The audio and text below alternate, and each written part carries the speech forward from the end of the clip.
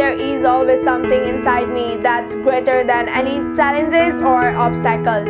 To define myself, I am a kind, compassionate, positive, and dedicated person who aspires to inspire youth and advocate for those whose voices need to be heard. Namaste, ladies and gentlemen.